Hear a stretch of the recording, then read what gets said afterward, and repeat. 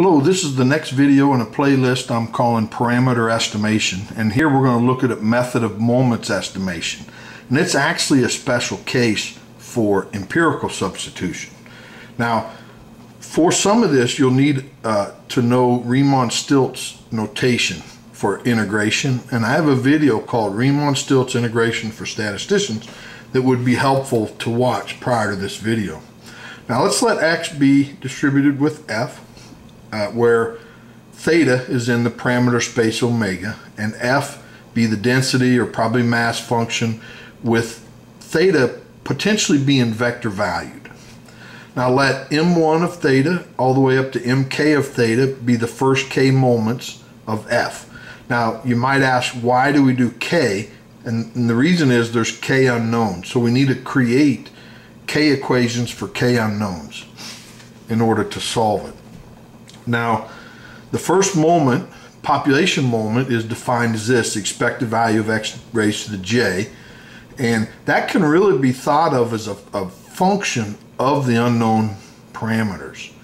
And this j just means it's the jth moment. Now, in Riemann-Stieltjes notation, it could be written like this as far as integration goes, and this here, so the x is the dummy variable for this integration. It could be t or y or w. The unknown is f. So really this is a function of the CDF. So the first or the jth moment is a function of the CDF. Now that plays a part in what's called empirical substitution, which we'll get to briefly. Now let m1 hat all the way up to mk hat be the first k sample moments. So that is mj hat is 1 over n sum of the xi raised to the jth power. And in Riemann-Stieltjes notation, it's this, where f of n of x is the sample CDF or the empirical CDF, and this is a function of that empirical CDF. So it's actually the same function, but here we plug in the population CDF, and here we plug in the sample CDF. And again, that's going to play a part in empirical substitution. F is the sample CDF, defined like this. It counts the number of in our sample less than that x value.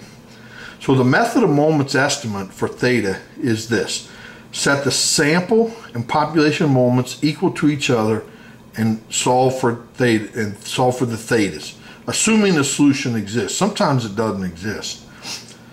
Now, what that means, take the sample moment, set it equal to the population moment, which, remember, this is a function of the thetas. Do that k times because there's k equations, k unknowns, and then you solve for the thetas, and that's your method of moments estimate. It's really that simple, and that's one of the beauties of method of moments, is the simplicity behind it. Now, another way to think about this is to create a continuous function of the population moments, and then we estimate this function. Okay, so here's a quick example. So let's let q of theta be the variance of x, which is a function of the moments. Here's the second moment minus the first moment squared. This is the variance. So q is a function of the population moments. Now we estimate q with just plugging in the sample moments. And so then we would put the sample moments there. And this is also another form of method of moments estimation. Empirical substitution deals with taking the function that's let me rephrase that. This is the first moment of the population, and it's a function of the CDF. And we take that same function and we set it equal to the same function, but we plug in the empirical CDF. So this is the first moment. And we do that for the kth. So this is the kth moment, but it's a function of the CDF. We set it equal to the kth, or we plug in the sample CDF and set them equal, and then we back solve for the parameters, and this is a method of empirical substitution. Okay, so from Wikipedia, that's where this example came from.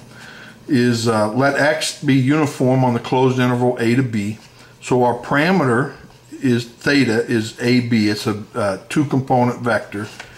So the first moment of x is this, and we set it equal to the sample moment, which is this. The second moment, now why do we need two? Well, there's two parameters here. The second moment is this, so we go in and derive that. Set it equal to the second moment, second sample moment, which of course is this. And then from here, you back solve for A and B. And you would get this. But then you have to plug in the sample moments. And then A and B, these are the method of moments estimates for A and B. Now, remember in situation 2, you could have also thought about it like this, that we created a function of the population moments to be this. Then we estimate this function by plugging in the sample moments. So when we plug in the sample moments, we get this back. So both ways to think about it is equivalent. And of course we could have created another function of the population moments, and then we estimate it by plugging in, we use the same function but plug in the sample moments. And of course that's what would have generated this. So it's just kind of two different ways to think about it, but they're identical.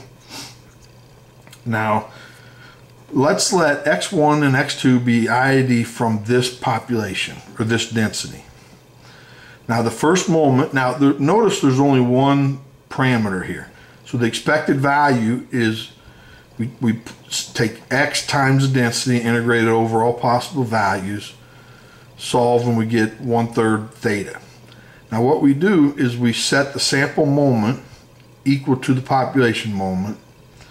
We solve for theta, and we would get theta hat, or the method of moments estimate for theta is 3 times the mean. But in this case, since we only took a sample of size 2, that's x1 plus x2 divided by 2. Okay. Well, I have a playlist called Mean Variance Moments Mode of Distributions, where I go and calculate different estimates, you know, the mean, the variance, etc. And I have 2 videos where I calculate the method of moments for the beta distribution and an inverse gamma if you want more examples. And I'll probably add more examples to this playlist as we go. Well, that's all I have for this video. Hopefully you enjoyed that. I sure did. Please like the video and subscribe so you don't miss the next one. Thanks. Bye.